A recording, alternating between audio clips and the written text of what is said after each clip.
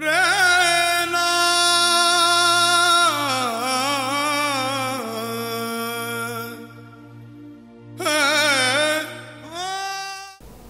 guys, it's me, Zane.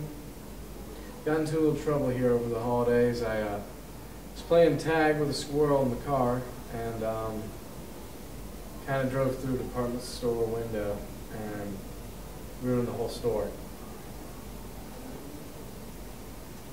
No, come in, you must. Alright, let's get this over with. Freedom, you want.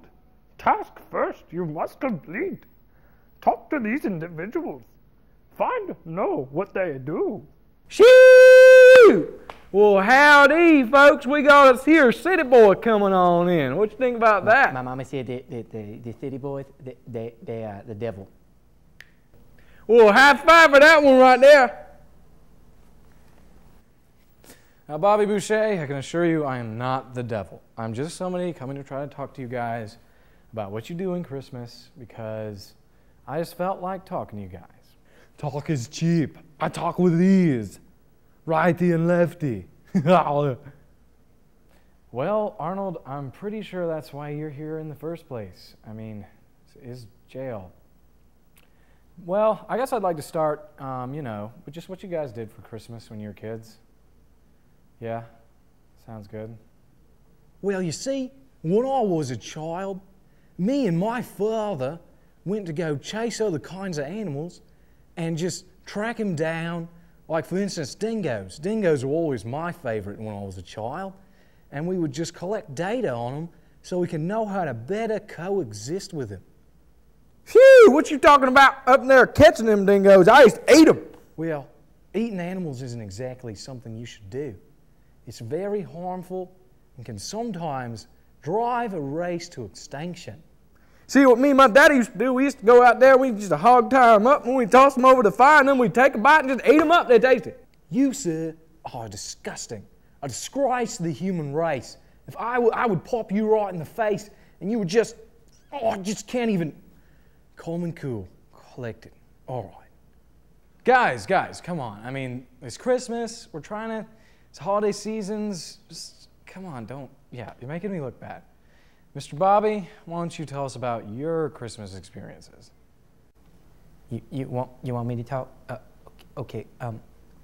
Well, when I was a little boy, my mom would sit me around the Christmas tree, and she would tell me that there was these elves on the shelves, and they was watching me, and sometimes I got so scared that I would hide a pitchfork under my pillow, because my mom also said that the pitchfork it wards away the elves on the shelves because it's one of the many tools of the devil. When I was a child, my father used to tell me, "Hey, don't eat those cookies. It'll make you fat." So I never ate any cookies. Instead, I worked out. That's what I got for my first one-year birthday. I got the whole gym. You know what happens when you get the whole gym for your first-year birthday? Yeah, you see that? That's called muscles. You don't have any. None of you. Except for you a little bit. You work out. Anyways, that's about all my Christmas was. Every year, working out. How else are you supposed to become Mr. Olympia? How else? All right, so, yeah, working out's great. Everyone likes to work out. So, I'm sorry, Sorry, I forgot your name. I was just I had a question for Mr. Bobby Boucher real quick. You see, I've been trying to obtain one of those elves you were talking about for quite some time. And I was wondering how you were able to capture such an elusive creature, because I've been wanting to get one on my show forever. Well, Mr. Alligator Man, I'm very sorry, but the elves are rather discourteous to me, and sometimes when I think about them, my mind just kind of gets all locked up, and What's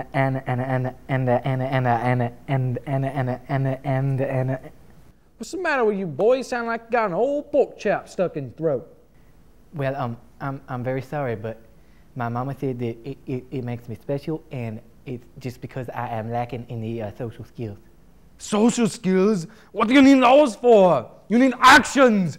Actions speak louder than words. unless your words are.